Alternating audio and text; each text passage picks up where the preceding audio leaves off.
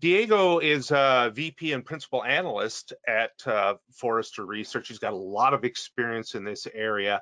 He's passionate about quality and automation and AI and software development. So, Diego, take it away. Thank you very much, Arthur, for the introduction. And I'm really glad to be at this event. Thank you guys for inviting me as a guest speaker. But I'm excited too to hear about the lineup of great speakers that are actually the ones that are doing the stuff that we talk about, every day. So what am I going to be talking about? Let me see if I can. Okay, great. So basically, yeah, that's me. Just wanted to show up for a few minutes, and I'll go back to getting my video, stopping my webcam, because that way I was told the quality of the slides are better. So what am I going to be talking about? Well, there's three things I want to share with you today. I'm going to answer basically three main questions, right? One is it really all just about speed, right? Or is it about speed with quality? And I'm actually going to try and prove why it is about speed with quality and not just about speed. The next question I'm going to try and answer is, well, what's happening in the industry with testing, right? A little bit of trends. That's what we do for a living in Forrester.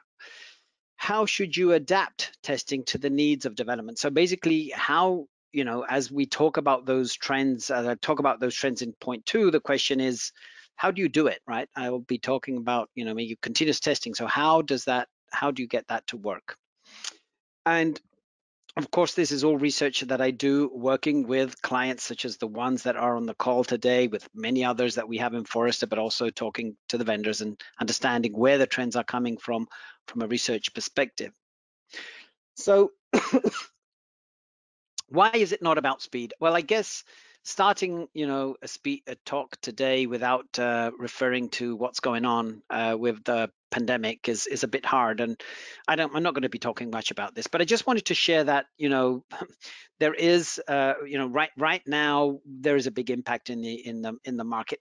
Big, well, not as big as we might all feel sometimes, because you can see that our data shows that 24% of the organizations are in this what we call in Forrester survival mode, and that means they have significant revenue contractions, and and could be up to the 20 or more % of revenue contraction. Think about airlines, think about the leisure industry, hotels, and so forth. Those are definitely struggling these days. 60% are in this what we call adaptive mode, which means there are portions of the business that are kind of being severely disrupted perhaps, and others that are just minor disruptions or even uptakes in some other business areas. And so they're adapting to this kind of status and context that we're living in. And then you've got 13% that are in this growth mode, and they're pretty much under stress. The current think about those companies in the online business or the healthcare business, where there's just new business opportunities and revenue growth, and so they have to, and because their products and services are right at the in the eye of the hurricane here, and so they're really growing and growing fast. And I guess while all that, so depending where you are, maybe the levels of investments in digital are changing, but what we hear over and over is that everybody, there's lots of digital transformation going on despite the pandemic, and it is actually true. This is just Satya Nadella talking to thousands of developers at their developer build conference, and he's right. We all talk about this and say this, that some customers are doing what they haven't been doing for years, and they're doing it in 2 months. Now, maybe they're not doing it necessarily the right way or the best way, but they're moving on, right, to introducing more and more digital than they've done in the past. And really, at the end of the day, it's all about fast and continuous change, right? Nobody predicted the pandemic, and nobody predicts what's around the corner going forward, despite pandemic potential issues. But there's changes happening at the business at a very fast pace, and so the question is really that we need to adapt to new business conditions continuously, and that's what I call what we call in Forrester adaptive delivery, right? And so adaptive delivery is, you might think about this as agile or agility from end-to-end agility business. And of course, we've been doing things to adapt our deliveries. And the question is, have we really become, is the need of this adaptive delivery, the need to be faster, is that something that we really need to be doing, or is the need for us to be more adaptive to the different speeds that business might need? And the reason why I ask that question is because what we've seen in Forrester since 2014, and 2019 data is not any different. What we've seen is that basically one release a month keeps being around 24% of the organizations that are, this is kind of changed going from 22 to 24, 24 to 23. It's like being around that percentage. In other words, that percent of companies are releasing monthly, and it's not growing. It's plateaued, right? It looks like speed has plateaued. And so the question is, and that's, so that's why it bears the question. So is it maybe being faster? Is that the right question? Or is the right question maybe to be more adaptive? And what is it that is eventually holding up? So on one side, it could be that maybe we don't, some companies don't need to deliver software just at fast speed every 10 seconds, right? Maybe the business doesn't need that in all areas of the organization. But the other question is it perhaps that quality is holding up us, for even if we wanted to deliver at higher speed, is that being held up by poor quality? And the reason I ask that question, very important question, is because guess what, right? Sometimes we feel, the guys on the ground, I talk to testers and developers, it's like, well, nobody, we don't get the investments we need for quality because it sounds like it's kind of a given, right? That we have to do what we do right. And there's no special need for investing in making products that are of higher quality. And I'd say, well, actually, you know what? That's not really the same sentiment I have, which is I see quality all over the place, and I see at the executive level that there is a lot of focus on quality, because if you read the 10-sec filings of these huge companies, right, you read here in between the lines, what they're saying is that if what we deliver and what we build is not of high quality, well, then, our business is going to be affected. It's going to be badly affected. So, quality for sure is in the minds of executive at our own organizations, but it's also in the mind of the guys on the ground, right? Those that are the app dev teams. And this is data from a developer survey that in Forrester we fielded to over 3,000 developers. And we asked the question to those guys, well, what are the metrics? We looked at the metrics that they use, and you can see that there's this category, these 4 buckets of metrics. An increasing number are trying to focus on business value, progress, efficiency, of course, things like mean time to repair, progress in terms of, are we improving any of the practices that we're doing? But the top 2 metrics that they're using are around quality. They're around, greater number of defects fixed, defect density, or let's say quality in production, 33%, and quality in pre-production, improved mean time to repair metrics, number of defects in production. Sorry, I actually swapped the 2. The first one is pre-production quality. Second point is quality in production.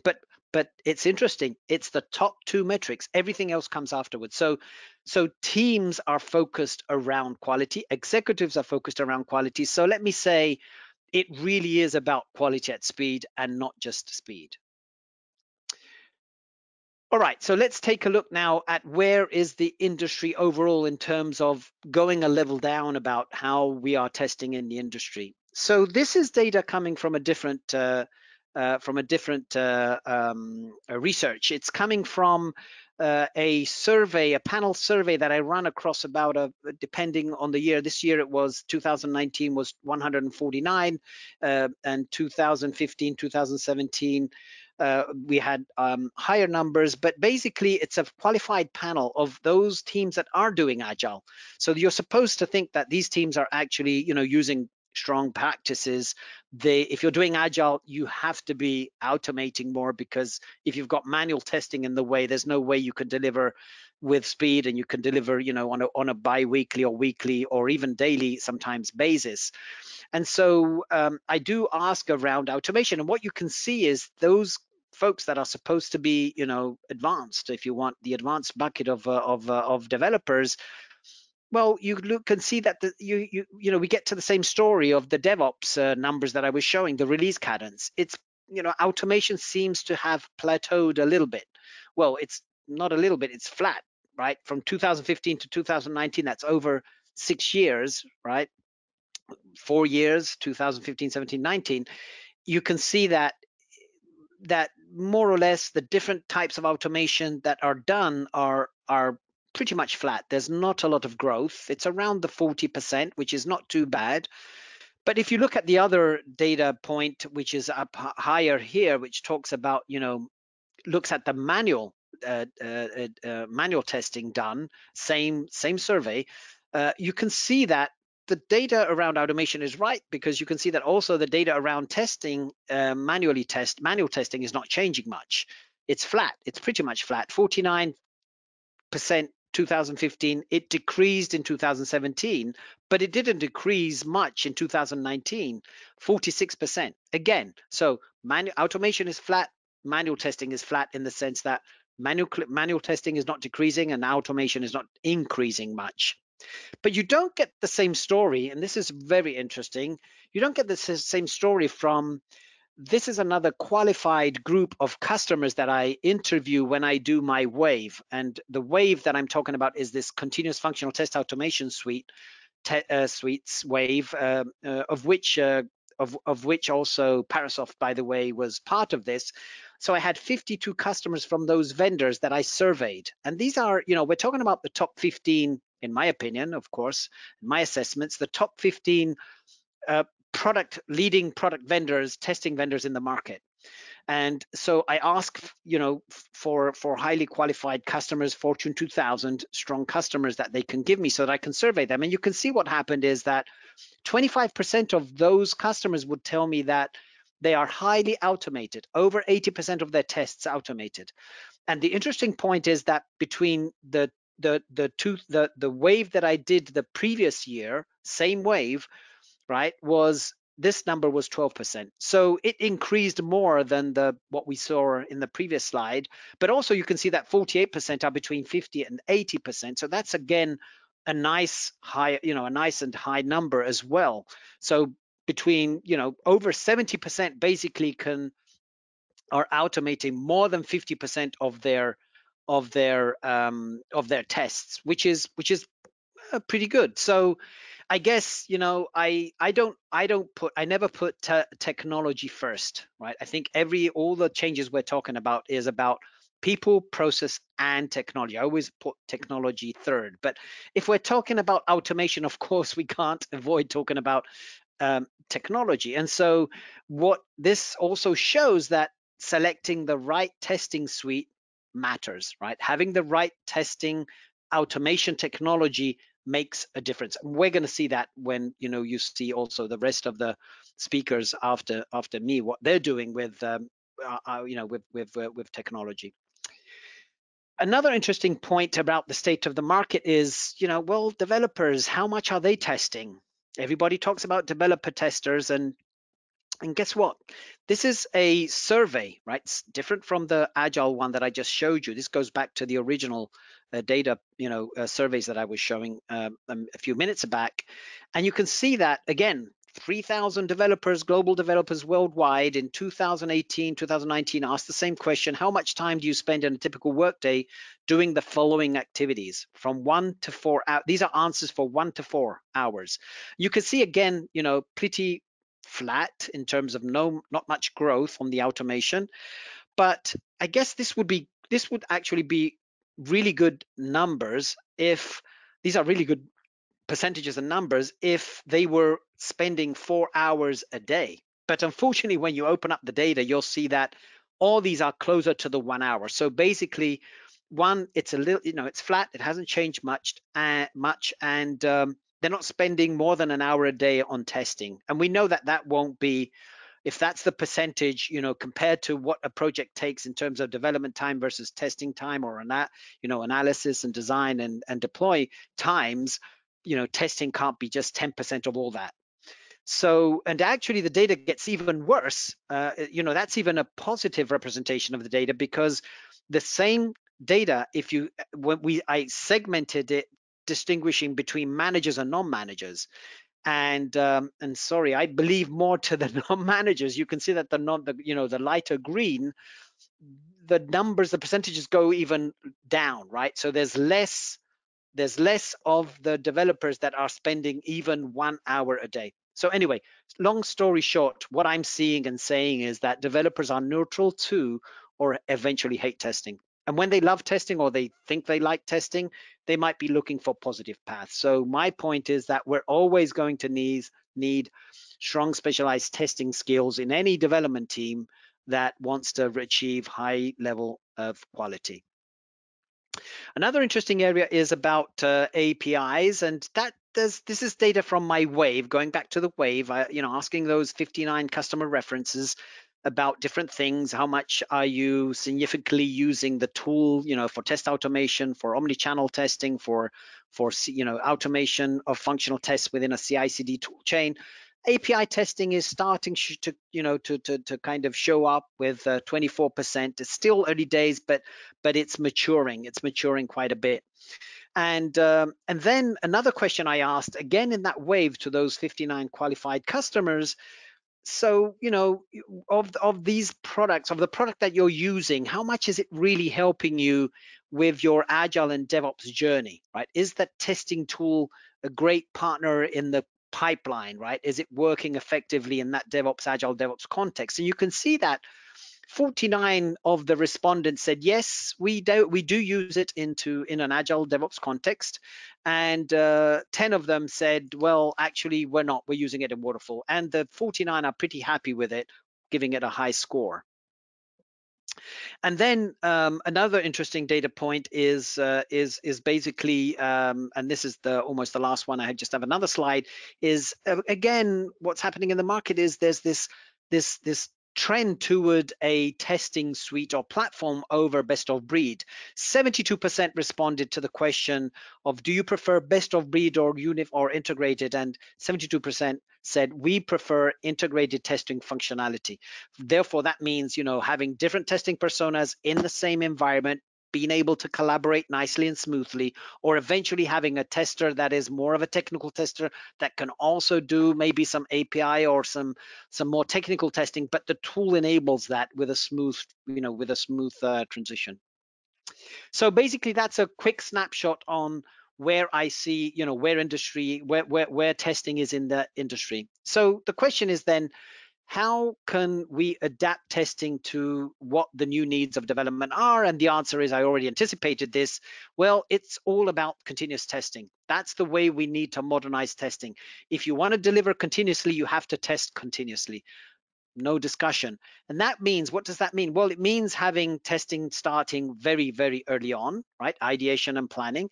It means designing and building and testing happening during design and build, and having a test engineer, right, provide input into the design from a quality perspective.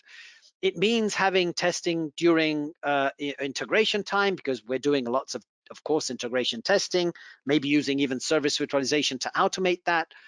It means also deploying and automate release, checking all the testing that needs to be done at the release time, deploying, and then gathering feedback from production that can be leveraged again back into the into the backlog and go through the cycle of development. So I wrote a piece of research that is called the 12 must-dos of continuous testing, and maybe it's more than 12, but But there's lots of practices that I summarized under these, kind of titles. And the important thing, I'm not going to talk about all 12. We don't have the time, but there's a few takeaways or important takeaways. One is that, as I said at the beginning, this is not just a technology change. It is a practice dash process, organization role, and technology transformation, right? And you need to introduce new practices, from shifting testing to the left, starting very early on, using test-driven development perhaps, or behavior-driven development. It's shifting testing to the right. Sounds like, almost a contradiction with the shifting testing to the left, but it's not, because what we mean by that is that we want to leverage, we might have to test.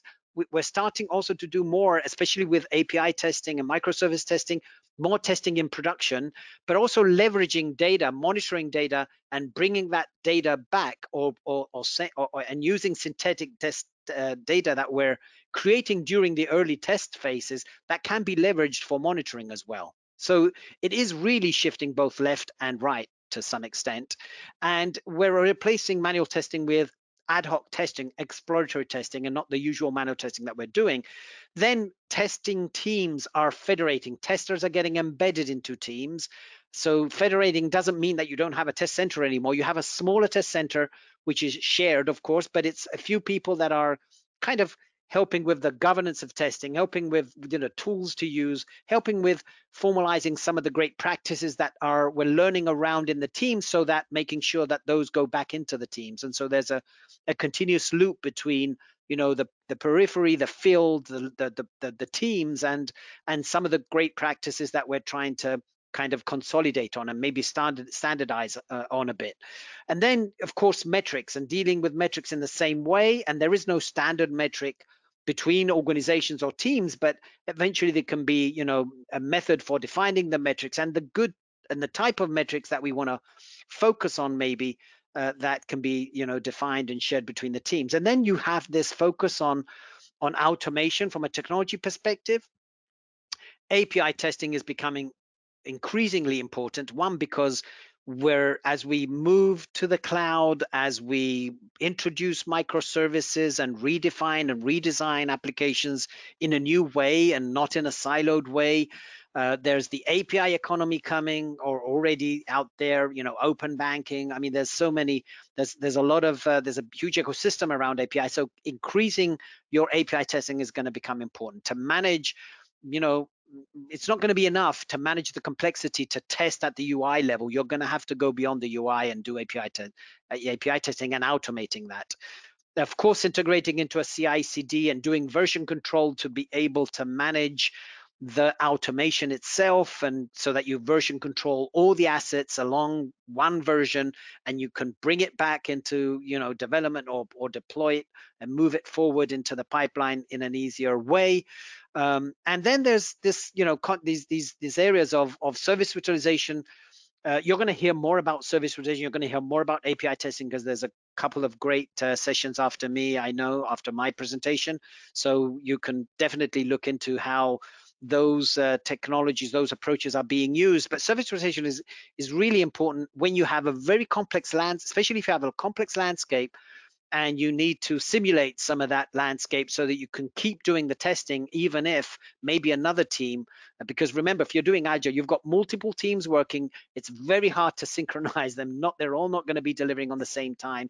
They're all not going to have, the plans match up with the components that one team might need to use from another team. So service rotation really helps decoupling and test in that decoupled world, but it also helps for automating integration testing. And there's more to that. You're going to hear more about that. Test data management. This is a topic that I'm hearing more and more about, and it's nothing new, of course, right? You might think, well, why are we talking about test data management as being a must-do? It should be there. I mean, even without Agile and DevOps, we need to test data. But now there's a different way of dealing with that test data, right? You might have to use more synthetic data. You might have to cycle around that data more frequently to update the data, refresh it for the teams. And so there's a whole practice tools, technologies around that as well. And then last but not least, test environment provision. Actually, I think the next presentation after mine is exactly going to be talking about that. And there's of course a whole management strategy around that, but also to do this quickly, it's quite often providing self-service test environments to the teams. And I realize I'm brushing very quickly and fast through these different technology areas. The last thing I want to say is we are going to see more and more use of AI and machine learning getting infused into these technologies. And whether we like it or not, or whether we're skeptical on how much of this is happening, yes, we are starting to see this. You'll see some application of this already in the tools. Parasoft has, for example, a cool way of abstracting API testing and generating API calls and tests for a developer that doesn't necessarily, or a tester that is not necessarily, making it easier, let me say, for creating and generating tests with using AI and machine learning. But we're seeing AI and machine learning infused in many of these technologies to help us manage the overall test strategy, what to test next, maybe what automation is more convenient to test, because with models we can use and leverage a lot of the data that these tools generate and past history data to find, to predict what we need to do and what we might better be doing in the future. So this is going to be a growing area, and it's highlighted in red because I think this is, we're going to see more and more of this happening. And actually, as I talk about this is a nice leadway into my last slide, which is, so, because this is getting us a bit into the future. And besides becoming better, at continuous testing and learning more of the practices, shifting testing to all the 12 must-dos that I talked about, that's something we're going to, I'm seeing organizations moving on with, but there's more around the corner. And what is it? What's happening is, there's this wealth of automation that is going to hit us. It feels like it's going to be a tsunami, because each one of these areas which provide and address a different use case, like robotic process automation to automate maybe a task, and maybe automate some simple tasks. That's what's happening today, but it's being used for business people. RPA tools are used from the business, and and there's there's a lot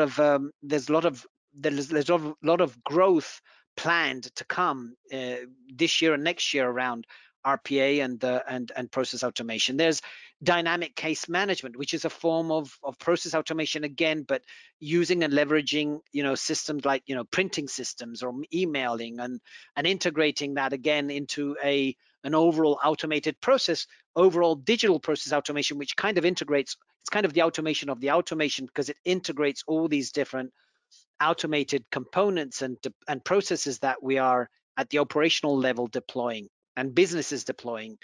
And then there's these two other very important areas. One is, there's this trend, and I'm probably not saying anything new to you. There's this low code, right, trend of citizen developers, and again on the business side, using more of these low code or no code tools that are highly graphical, easy to use, and again, business are building apps with these low code platforms, and then last but not least, there is this other trend which I talked about AI being used in testing, but think about all the AI applications that are being deployed and delivered. And I'm sure many of you guys that are listening and that are going to be on this panel are already doing this, right? Whether it's for cybersecurity, whether it's for product recommendations, whether it's for, or chatbots infused with AI, but basically we're making applications become, a bit smarter by being able to speak or listen or see or write, and that's happening again. And so my question, or more of my point, is that all this automation needs to be tested, right? So again, I talked about AI in testing. That's one thing. This is about testing AI, testing low-code apps, testing RPA applications, testing the automation. And I think that's going to be something that is going to maybe as testers we have to be happy because we know we've got a bright future in front of ourselves. Lots of this is still, you're moderate, we're moderately seeing this, but I think we're going to see this become more of a hurricane as we use these technologies to build more at scale enterprise type applications, which is not what I think we're mostly doing today. We're doing very simple things. And so you can get away maybe with not thinking about testing, and some of them are. But as you start deploying thousands of new processes in production, and business does that, and then what they also do, they go into production and change in production without testing.